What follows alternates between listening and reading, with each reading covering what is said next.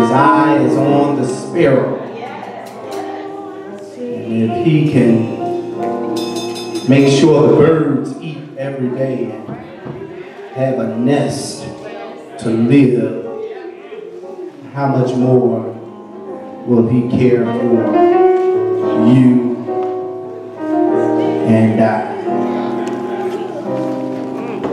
Father, we thank you and we praise you for being our provider. Thank you for being a God of providence. We thank you, oh God, for not dealing with us according to our sin. We thank you for not rewarding us according to our iniquity. But through your grace and your mercy, oh God, you continue to love us. You continue to keep us. You continue to bless us. And for that we say thank you. Then we praise you, oh God. We praise you because we realize you are worthy of all of our praise. There's none besides you. And so, God, we ask now, even as we prepare to share your word, we realize there's no preaching unless you do the preaching. So, as I yield to you, oh God, I ask that you have your way in this place today. Use me as an instrument of your praise. And as your word go forth, I pray that it will go forth with power and conviction. That it will be an encouragement to those who need encouragement. That it would be a deliverer for those who need deliverance. A healer to those who stand in need of healing. But most of all, oh God, we pray that if there be any in our midst today who don't know you and the free pardon of their sin, we ask, oh God, that they might be convicted and come to the knowing realization that you are the Christ who saves and that they need a Savior. Pray for the backslider that they might be restored. And Lord, when you do these things, we're going to be so careful to give your name all the praise, all the honor, and all the glory. In Jesus' name. Amen. Amen. Amen. You have your Bibles, if you would turn with me to the book of 1 Kings. Book of 1 Kings, the 3rd chapter. 1 Kings, chapter 3. When you have it, we ask if you would stand in honor of God's word. 1 Kings, chapter number 3.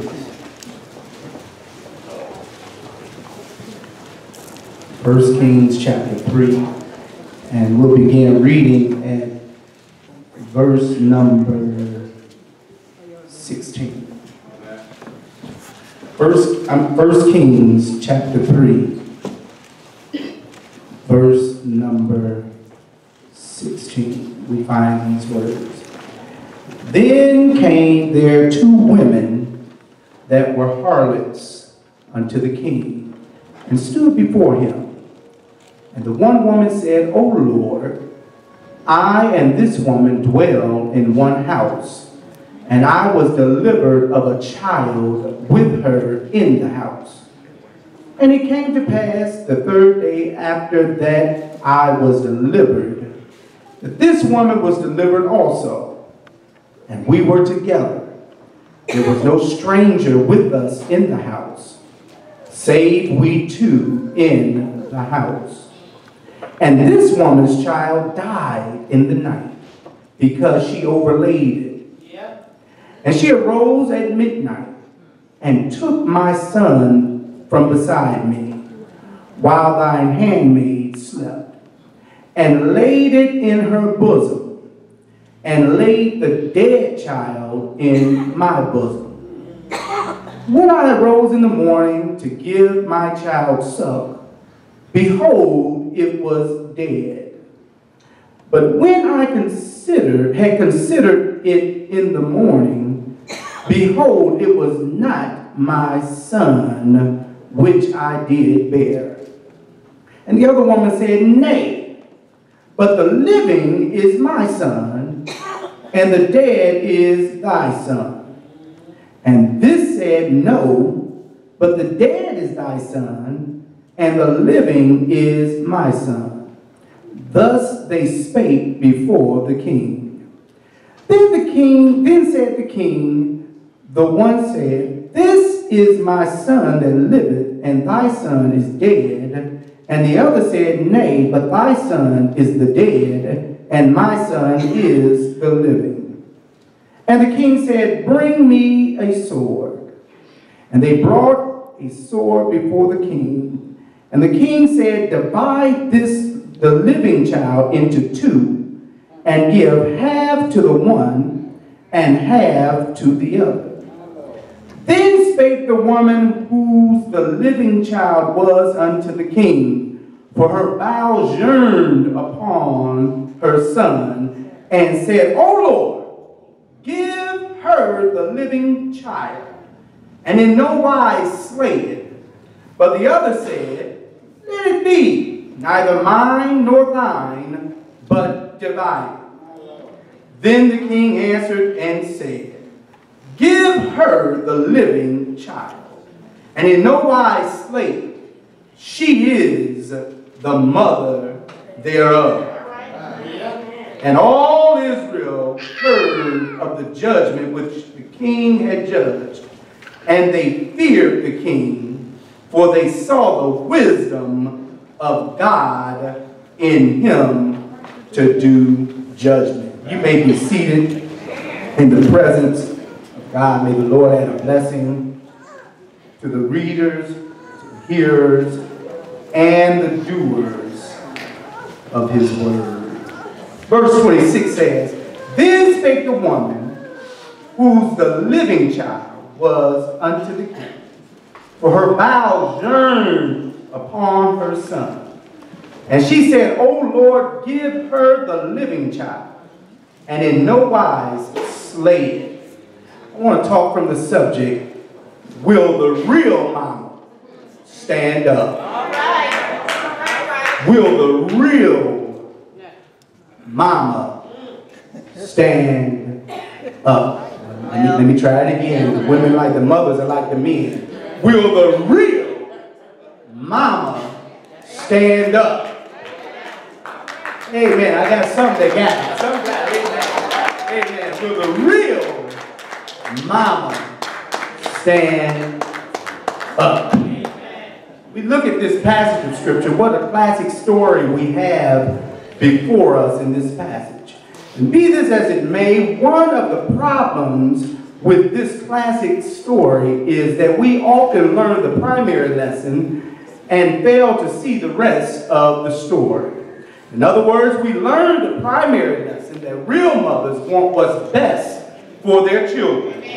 But when we dig deeper into this passage, we find that this incident demonstrates that God had given Solomon the wisdom that he had requested as king. And it further proves that wisdom, real wisdom now, comes from God. But the story also provides some morals of motherhood. And when we look at it, it really comes from some unlikely sources. And so as we consider the text this morning, I have found that when we look at the term mother, when we look at motherhood, when we look at what it takes to be a mama, I think we have three morals that we can pick out of these two unlikely women. And so the first moral I see is there is no such thing as a perfect mother. Let me say that one more time. There's no such thing as a perfect mother. Now, before you throw your shoe up here at me, I didn't say that to drag mothers down, but I said it to build mothers up. Amen. For the truth of the matter is, no one needs to be treated with more tenderness than our mothers. You know, I can be wrong, but I'm going to go out on a limb and suggest that perhaps no one is more caring and more conscious than our mother. Sometimes we're just too hard on them, and sometimes I believe our mothers are too hard on themselves. When we look at our text, we learn that the two mothers in this story were prostitutes. Verse number 16 says, there came two women that were harlots. That word harlot is just another word for a prostitute. And so I come back here today to tell somebody that when we look at this passage of Scripture, it reminds me of another writing when God gave Moses the 10 Commandments. He said, honor thy father and thy mother. And then when Paul wrote the book of Ephesians, he took it a step further. He said, children, obey your parents in the Lord, for this is right. Honor thy father and thy mother, that thy days might be long. And so I come back here today to tell you, the Bible doesn't say honor your mother if.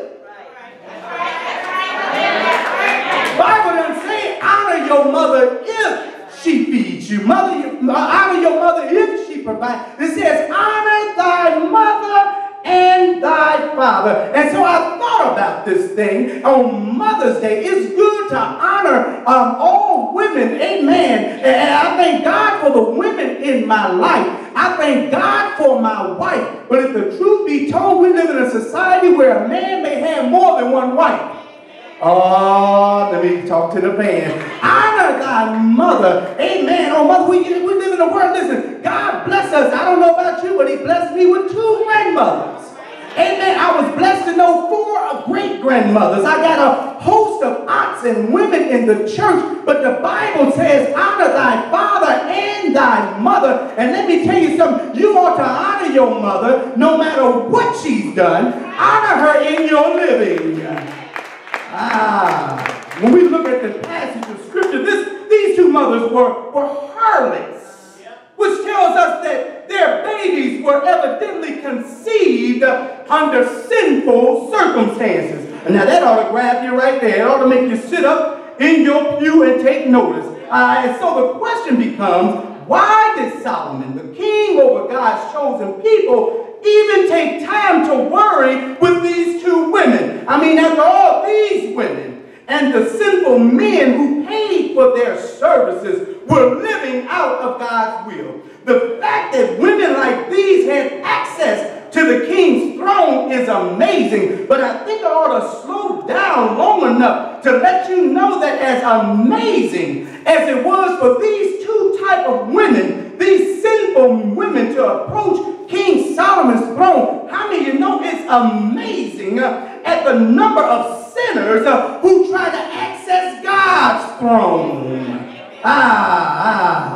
And so Solomon was concerned about these women because God was concerned about them. And I want to encourage you that yes, the church should stand for moral purity. When we see sin, we ought to address the sin. When we see sin, we ought to do all that we can to drive it out. That's the role of the church. But we also should stand for forgiveness and restoration. Makes no difference what she's done. Makes no difference where she come from. If she's repented, we ought to restore her and love her. No, these 2 women in the Bible were not living up to God's ideals, yet he loved them. And I believe if some of us had to wait for God to love us based on our performance, if we had to wait on God to love us based on our service, some of us will be flat out of it. And so no, there's no such thing as a perfect mother. Just like there aren't any of us, none of us are perfect. If there's anyone in whom we should be willing to overlook faults, it ought to be our mothers. Amen, amen, somebody. Why should we overlook the faults of a mother? Because she overlooks many of the faults of us. When we're discouraged, mama makes it better. When we're mistreated, mama goes to bat for us. When we get in trouble, mama is the first one to bail us out. Let me tell you something. I work in juvenile court, and I see it every single day. These young boys and girls are charged with robbery and charged with all kind of heinous crimes, and the prosecutor is there accusing them. Attorneys are there. A judge is there. But let me tell you something. There's always some mama sitting behind that. Mothers are the first ones to forgive us of our faults, and we ought not be too hard on our mother. That's why it pains me when I hear about adult children who live raggedy lives. They forget about their upbringing. They have no relationship with God. They disrespect themselves, and they dishonor their parents. It bothers me when they go into attack mode against their mama, blaming mama for all their setbacks. But I came by here this morning to remind you about somebody. Oh, listen, I want you to know who it was that cleaned your snotty nose, who it was that changed your stinking diaper, who it was that ran back and forth up to the school, who it was that sacrificed and went without just so you can have not only what you needed, but some of what you want. And it was and still is your mother who puts herself out for you time and time again. No, she's not perfect, but neither are you. And so we need to lighten up on our mothers. Amen. And mothers, you need to lighten up on yourself. So yes, we find here in the passage scripture that there's no perfect mothers. But I see something else, another moral that I got out of reading this passage of scripture is that God has answers for a mother's problem. God has answers for every dilemma that a mother can go through. And one of the things that I miss much about my own mother is that she always had the right thing to say. I'm going somewhere with that. Mothers, I want to caution you. Don't look for stress-free motherhood, because it doesn't exist. From the pains of giving birth, to the tears that you cried at the empty nest stage, to the grandchildren and beyond, motherhood is stressful. And once again, this is not mentioned to discourage mothers, but there is good news. God is willing and able to assist mothers in the problems that they encounter. Yes, in the text, around verses 9 through 11, we find Solomon who asked the Lord, when God appeared to him, Solomon could have asked for anything, but Solomon asked for wisdom.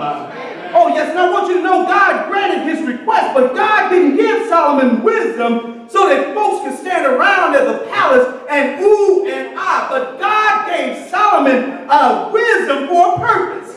And so in this passage of scripture, it's evident that God not only loved the two prostitute mothers, but he also loved the little baby in the story. Oh yes, and so Deacon Daniels, I believe that God dispatched his wisdom to Solomon to save a child. And let me just put a pin right here. We all are responsible for pouring ourselves into some child. The Lord will put somebody, may not be your biological child, but if you're blessed to be a Sunday school teacher, if you're blessed to be a school teacher, you might just be a neighbor looking out the window. The Lord will bless you to be an influence on a child. I thought about something at the conference I was at a couple days ago. We talked about how we spent maybe the past 20 years preaching and teaching and coming up with all kind of father and sons things to save our young boys. Our young boys are at risk. Our young boys are in trouble. Our young boys are going to jail. We spent so much concentration and put so much concentration on saving our boys until now our girls are under attack. And I want to let you know, you got like to be a mother and a father to children that come in your midst, amen, if it's nothing but say, stop. Did you hear what your mother said? Did you hear what your father said? We need to have an influence on children. And so in this story, we see that God blessed Solomon with wisdom for parents back then. But how many of you know that he has wisdom to spare for the parenting responsibilities of today? And I want you to know that with God, God can guide and provide mothers in all situations. I want to encourage every mother, be it a single mother, be it an adopted mother, a stepmother, a grandmother, even mothers with special situations, you name it, God can still provide you with the wisdom you need to raise your child today. Oh yes, I want you to know that it's okay because God has the wisdom to give you what you lack, and God can teach you what to do and what to say in every situation. You know, it amazes me and it impressed me when I hear the stories of how mothers of this age of education and technology, mothers were still able to make it. I'm talking about those mothers of days past, before all this technology, before all this education and resources, mothers were able to make it. Many in my grandmother's era, and certainly her parents' era, didn't have a formal education. In many instances, women, especially black women, were second-class citizens. They were uneducated and underemployed. Yet they were still able to know how to raise their sons and daughters. They always knew the right remedy. They always had the right recipe. They always knew how to stretch a meal. They knew how to stretch pennies, and they knew how to call on the name of Jesus. That's what I call mother wit. And that's what many of the mothers of today lack. Because here we are in the 21st century. We have the best schools, the best education. We have the best jobs. We have the best technology, the best resources. Yet with all this, we still have mothers and women who refuse to work, refuse to finish school, would rather dump their kids on their own mother. They have no instinct. They have no mother's wit. They hardly even care. But I wish I had a church this morning that will celebrate with me the mothers who take a stand, the mothers who took a stand for their children, the one who relied on God to bless them. And so this story teaches us the morals of motherhood. No, there's no perfect mother.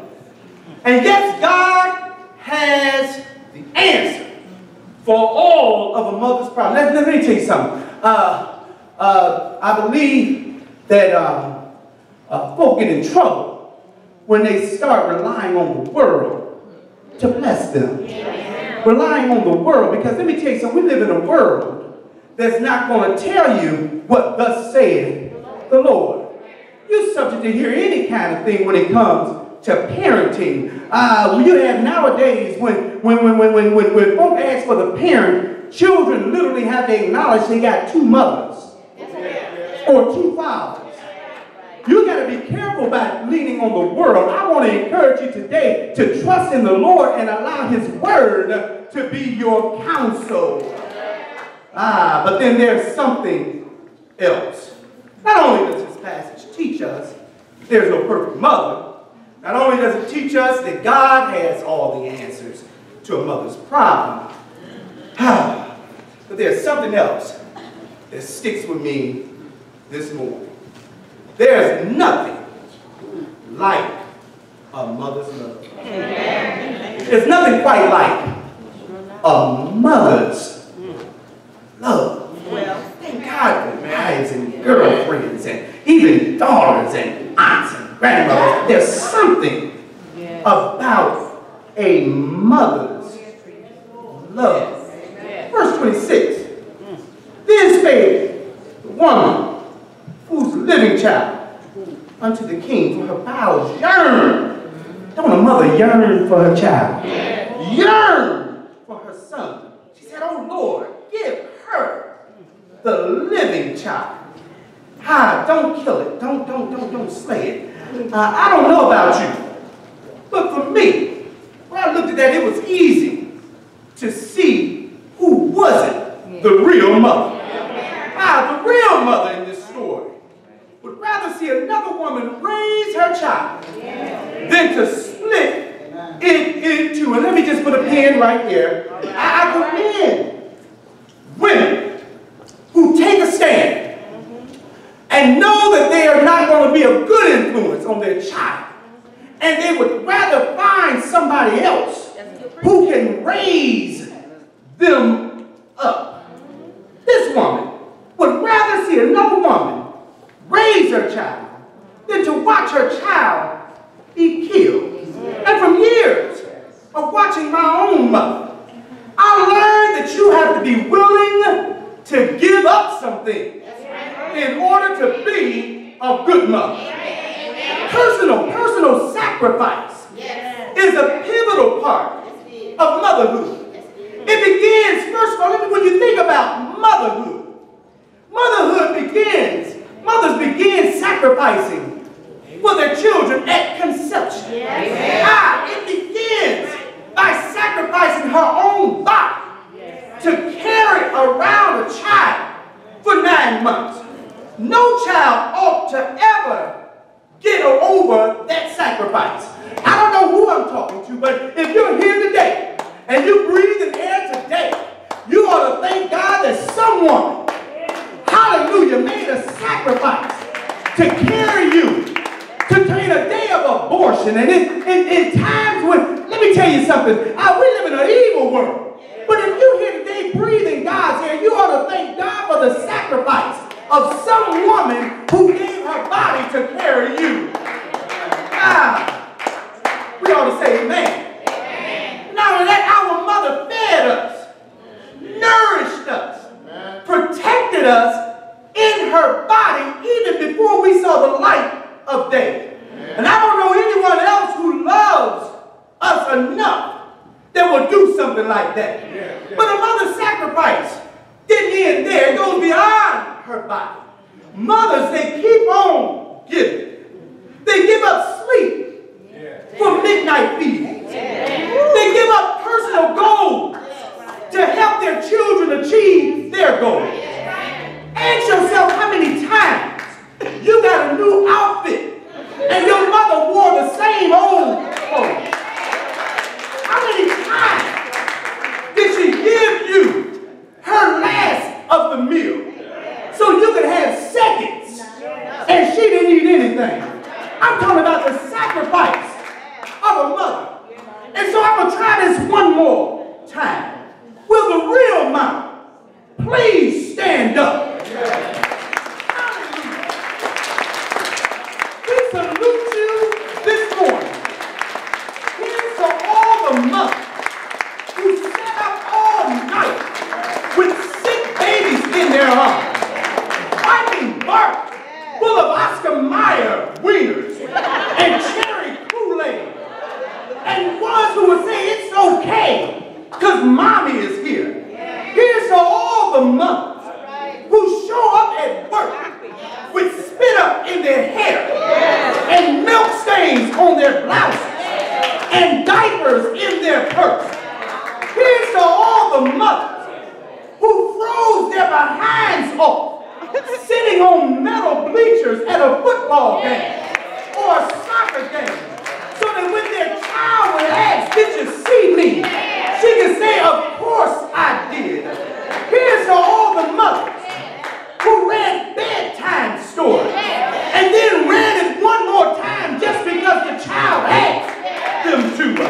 Here's to all the mothers who taught their children how to tie their shoes. And not only those mothers, but the ones who even bought the Velcro shoes instead. Here's to all the mothers whose heads turn automatically in a crowd when she hears the voice saying mommy, even though she knows it's not her own child.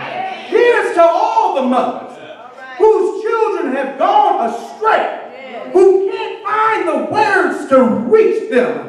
Here's for all the mothers who have to bite their lips until they bleed when their 14-year-olds start smelling themselves. Here's to all the mothers who gave birth to babies that they'll never see. And here's to all the mothers who took those babies and gave them a home. Will the real mama please stand? Here's to all the real mothers who will put a pinwheel and a teddy bear on their child's grave. Here's to all the mothers of children with severe limitations who got to sacrifice their freedom in order to give their child the service and the love that they need. Here's to all the young mothers stumbling through diaper changes and sleep deprivation, and to mature mothers who have to learn how to let go. Here's to all the mothers today, the stay-at-home mother, the single mother, the married mother, the mothers with money, the mothers without. Here's to all the mothers. We honor you today. We celebrate you today. We thank God for you today. We were, listen, a mother. Reason why I can love a mother today is because I just believe that a mother reminds us of how much God loves us. Because God is a God of sacrifice. As a matter of fact, when we consider the love of a mom, it's the same love that Jesus extends to us. I feel like preaching right now. I'm talking about a mother who will sacrifice and will go through pain just for her children. She does it because there's a Savior who went through the same thing. He was wounded for our transgression. He was bruised for our iniquity. He was pierced for our guilt. Anybody know your mama go to bat for you? Even when you're wrong, the whole world can be against you, but a loving mother got your back. Hallelujah. Jesus suffered for our shame. I know there's some mamas out here who cried tears of shame when their child didn't do right, didn't always make the right decision. But hallelujah, how many know you only get so low before your loving mama will pick you back up? Here's to all the mothers who mimic the love of Jesus Christ.